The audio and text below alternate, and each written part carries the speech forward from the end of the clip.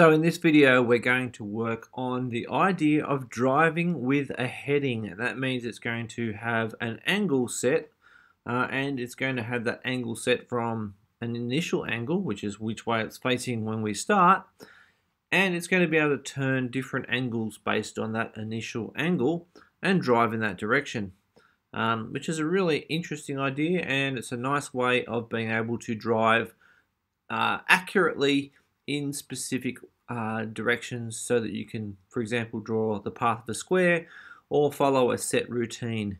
So we're going to start by importing the thing that we need to import. I'm in Mr. C's RVR code version 3. Before I start too far, I'm going to go save as, and we're now going to be working in Mr. C's RVR code version 4.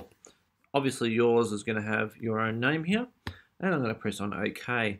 So I'm now working in version 4 here, and I'm going to go down to my imports, and I'm going to go from Sphero _SDK, and I'm going to import, and this is an interesting one. It's called drive flags bit mask. No idea why they called it that, but they did, so that's what we need to import. Scrolling down, we're going to create a drive with heading, and that's going to be after my drive reverse function. You should probably have a drive left and a drive right function by now as well. I haven't included those so that you don't copy them down. So I'm going to go to def drive with heading. Now normally I would expect to pass into the variable speed and also the variable heading, but I can't do that because those are used in this function. So I'm going to have SP for speed and HEAD for heading, and that's what I'm going to pass in.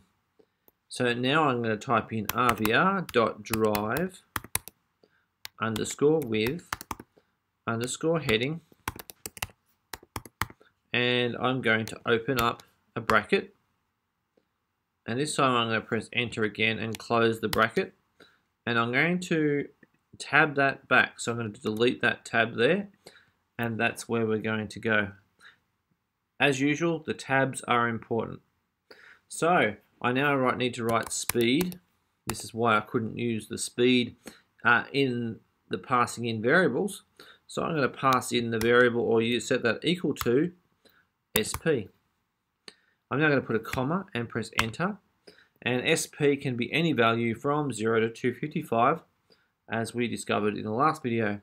I'm now going to put in heading, and this is why I couldn't use the word heading to pass my variables in. So I'm now going to just put in head. So the direction I'm going to head is set by an angle which is 0 to 359 degrees. I'm also going to use a command that says flags is equal to drive flags bit mask. Got to spell it right, so that's exactly right. And we're going none, and we're going value, and that should be enough for our drive with heading function. Hopefully that will work. Hopefully I haven't typed anything wrong. I'm now going to go down to my actual section of code where I tell the robot what to do, and I'm going to basically delete out all of this old code. I don't need to test those anymore. I know they're working. The first thing we need to do is we need to say rvr.reset _your, and your is to do with the direction of the accelerometer on the RVR, and the gyro on the RVR is measuring, and we're going to set that back. So it's going to be 0, and 0 degrees is going to be the direction we're heading. So now we're going to say drive with heading, and I'm going to set mine to be 50, which is very slow, and I'm going to set it to drive to 0 degrees, so it's going to drive forward from the direction it's currently pointing for, let's just say, time.sleep 0.5 seconds. The main reason is I don't have a lot of room where I'm working at the moment.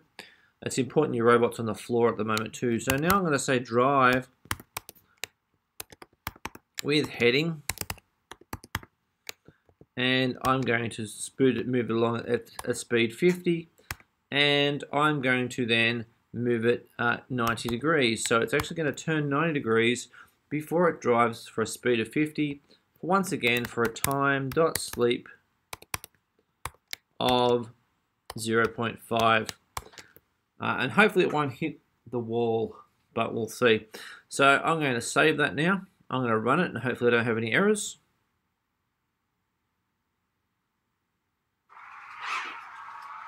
And yeah, it did actually hit the wall. It drove for a little bit. It turned very aggressively 90 degrees to the right. So that's basically if we turn clockwise 90 degrees to the right. If I wanted it to turn to the left, I would have typed in 270 degrees. If I type in 270 degrees now, it'll actually turn back 180 from where it currently is. So 0 degrees is always the way it was initially facing. It's difficult to get your head around, but once you play with it a bit, you'll start to understand.